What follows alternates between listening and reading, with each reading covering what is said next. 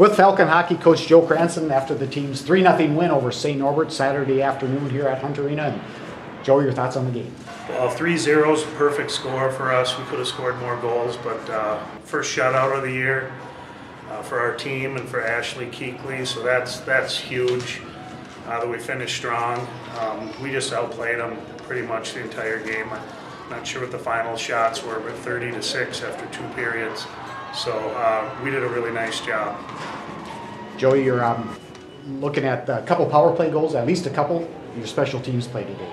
Yeah, I can't remember the last time we got scored on when we had somebody in the box. It's been several games since we've given up a goal, so we're doing a really good job there.